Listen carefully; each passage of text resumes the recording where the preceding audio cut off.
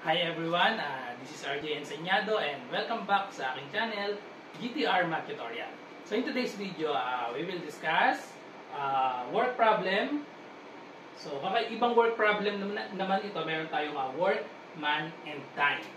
Yung mga nauna nating example ng work problem, kasi ang given lang doon ay yung rate nung man or nung tao, rate, tapos tsaka yung work lang tsaka yung rate. So dito, work problem na ito, tatlo na. Work, man, and time.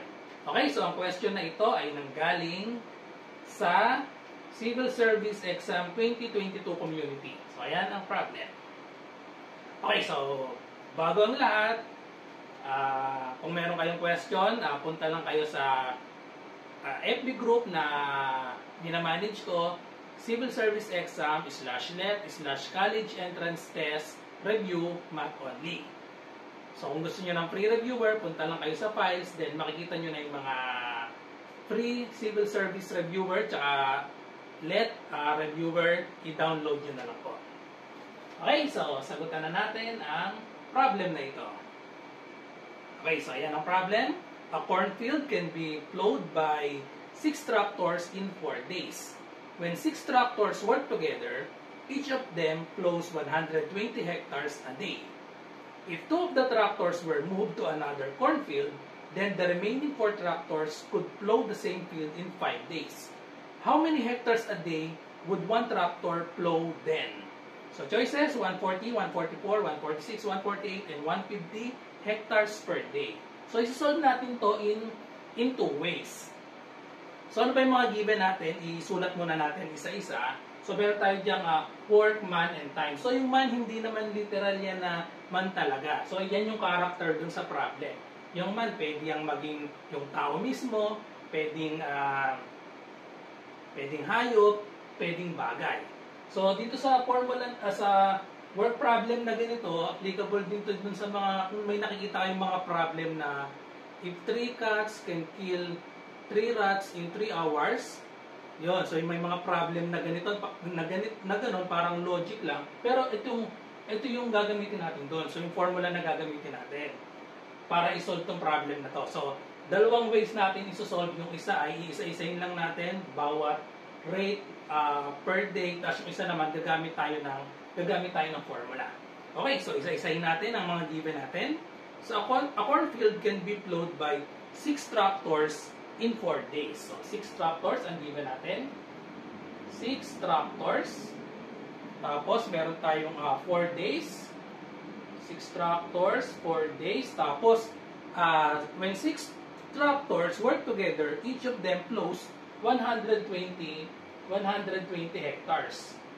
Okay? So, yan yung first triple natin. Work, man, and time. Ano? So, tapos, may isa pang given. If 2 of the tractors were moved to another cornfield, so yung 6 tractors nabawasan daw ng 2, then the remaining 4 tractors na lang, could plow the same field in 5 days. So ang hinahanap natin, how many hectares a day would 1 tractor plow then? So, ilat natin x to. X yung number of hectares. Okay, so ito yung dalawang triple natin. So, tractors, day, hectares. So, yan yung work, yung hectares, man, yung tractors. Kasi, syempre, yung tractors, pinapaandar yan yung man, ano? So, yan. So, man, and then time, yung 4 days. Okay, so, isa-isahin lang natin. So, ang sabi dyan, ito yung unang solution, parang ano lang. Isa-isahin lang natin kung ilan yung rate nung bawat tractor. So, ang 6 tractor daw, can plow the cornfield in 4 days. So, i-multiply lang natin ito. Okay? So, ang rate ng isang tractor, when 6 tractors work together, each of them plows 120 hectares a day. Okay? So, rate ng 1 tractor, so 1 tractor equal daw sa, ang 1 tractor can plow 120 hectares. Okay? Per day yon, per day. Okay? Per day. In 1 day. So, yun yung 1 tractor. So, kung 6 tractors na, edi syempre, magiging So, ang rate ng 1 tractor ay 120 hectares per day. So, ang rate naman ng 6 tractors, syempre, i-multiply lang natin, 120 times 6, or 6 times 120. So, that is equal to 12 times 6, 72. So, we have 720 hectares per day. Okay? So, ayan na yung rate ng 6 tractors per day. So, siyempre, ano naman ang rate ng 6 tractors in 4 days? So, 6 tractors in 4 days. So, ang rate naman yan, so, i-multiply natin itong 720 sa 4 days. So, we have 720 times 4. So, that is equal to 4 times 0, we have 0. 4 times 2 is 8. 4 times 7, so we have, yeah. So, ito na yung rate nung 6 tractors in 4 days. So, ito na. 2,880 hectares. So, parang yan yung work na magagawa ng 6 tractors in 4 days. Okay? So, 2,880 hectares. So, ngayon, ang tinatanong, how many hectares a day could 1 tractor plow then? So, given daw na, so, nasa yung question dito, if 2 of the tractors were moved to another cornfield, then the remaining 4 tractors could plow the same field. So, nandun yung word na same field. So, kung ano yung same field itong dalawa. Okay? So, ang gagawin lang natin, so, ito yung total work na nagawa nito. So, dahil parehas ng same field yun, so, yung magagawang work na itong pangalawang triple natin, ito pa rin, 2,880 hectares. Okay, so ang question, ilan daw yung X? How many hectares a day would 1 tractor plow then? So, kailangan lang natin gawin. So, ito yung 6 tractor in 4 days. So, i-divide lang natin dito. Okay, so we have 2,880. I-divide muna natin sa 4. Divided by 4. So, parang bumalik lang, 2,880. 720 times 4 to 880. So, pag dinivide sa 4, so, babalik lang yan sa 720. So, therefore, ito yung 720. Ito ang rate ng, ito yung number of hectares done by 4 tractors in 1 day. Okay? So, in 5 days pa yan kasi 4 tractors. So, dinivide lang natin sa 4 tractors. So, ito yung 720. So, ito yung rate ni 4 tractors. 4 tractors nga ba? Dahil dinivide na natin sa 4, 1 tractor in 5 days. Okay?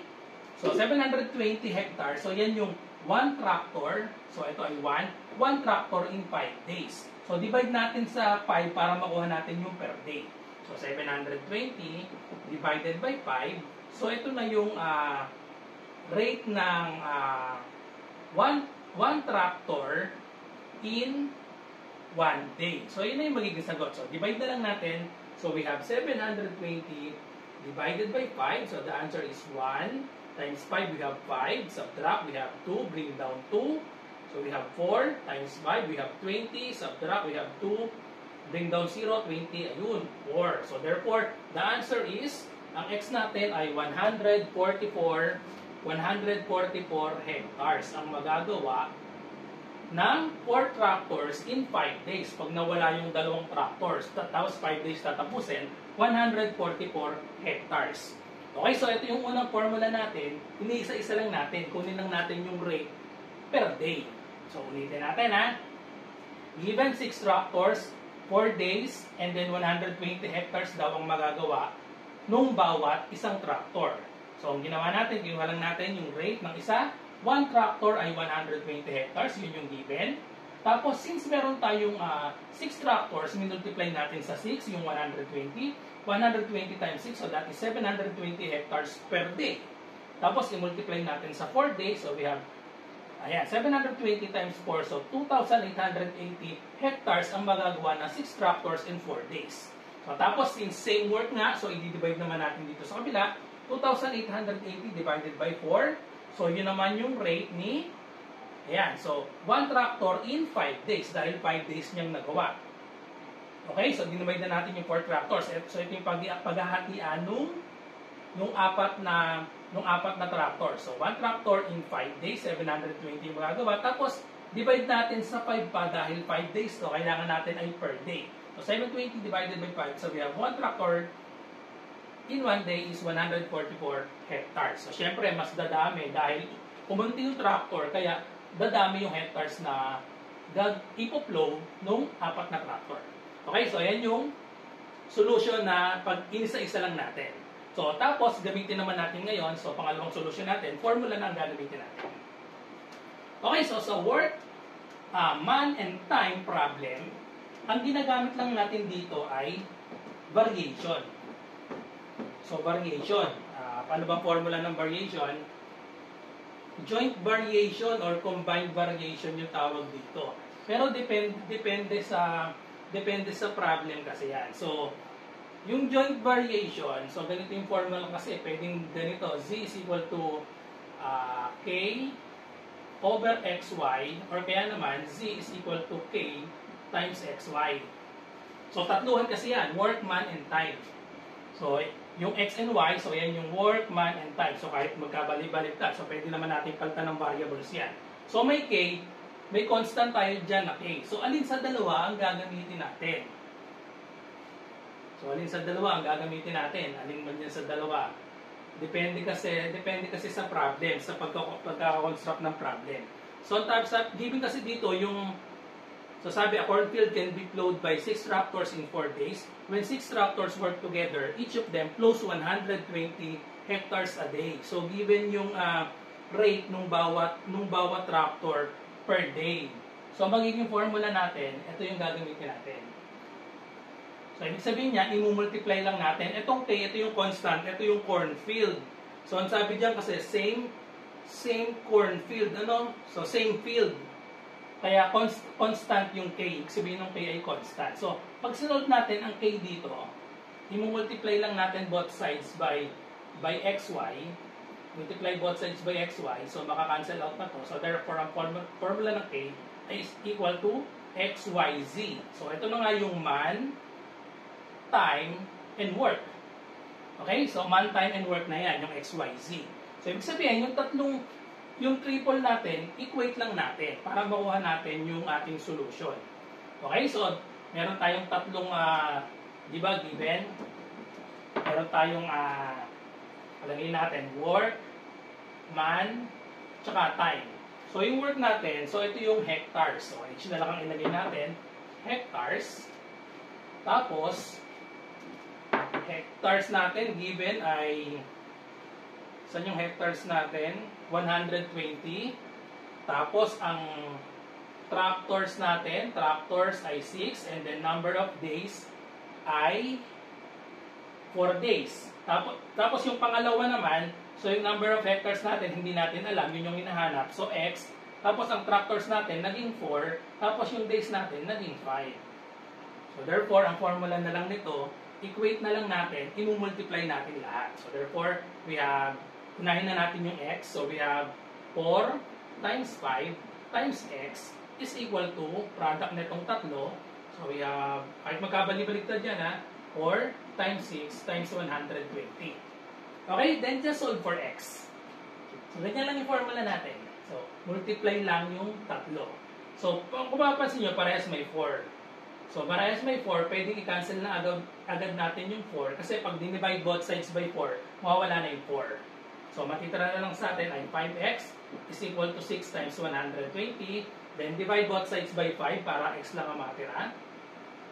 Okay, so therefore, cancel out 5. So, therefore, x is equal to 120 divided by 5. So, kaya na mental ito, no? 100 divided by 5, that is 20. Meron pang 20, so 20 divided by 5, that is 4. So, for 24 ang sagot dito, then 24 times 6. So, 24 times 6, we have 6 times 4, that is 24, carry 2. 6 times 2 is 12 plus 2. So, the answer is 144 hectares. Okay, so same answer. Ang answer pa rin natin ay 144 hectares. So, pwedeng isa-isahin yung kunin yung rate per day or rate ng formula, kailangan lang natin gawin, i-multiply lang natin yung work, time, and yung given naman. Answer natin is 144 hectares. Okay, so sana na gustuhan nyo ang aking explanation at nalinawan kayo sa problem na ito. So, thank you for watching. Bye-bye and God bless.